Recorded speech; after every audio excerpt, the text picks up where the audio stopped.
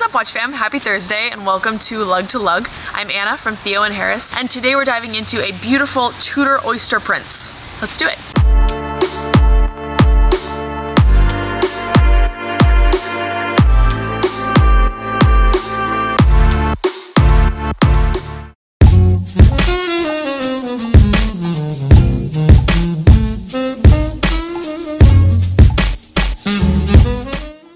From navy blazer and gingham shirt at a summer wedding, to a cable knit sweater and quilted vest at a pumpkin patch, this vintage oyster-cased, radium-burnt Tudor is almost guaranteed to be the coolest watch on any nearby wrist.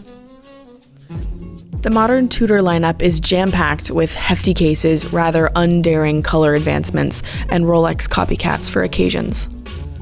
Not to say they're poorly made, unthoughtfully designed, or unimpressive. I'm sure a Black Bay would charm the hell out of me in the metal, but vintage Tudor is another beast entirely. Tudor's earliest defining characteristic was the famous rose logo printed on its dials. The evolution of the Tudor brand can, in part, be tracked by various redesigning of that logo. From a rose encased in a shield, just like the one on this example, to the free rose, big and small, the logo symbolized the invincible union of strength, the watch's robustness, with grace, the beauty of its lines, according to Tudor. This rose in shield logo falls on some of the earliest of Tudor's dials. In 1947, Tudor began to phase out the shield, which is why most often you'll see that freestanding rose. This watch, however, is one of the few that made it out of the 50s without a redesign. If significant brand changes or rare dials are your thing, this Tudor is right up your alley. This is truly one of the most beautiful Tudors I have ever seen. I mean, its sharp lugs and strong brushed case are perfectly balanced, and in harmony with the bright dial and copper patina. Typically, elements like the Dauphine hands and matte cream dial are the one defining desirable of a watch. On this Tudor, they're only the beginning.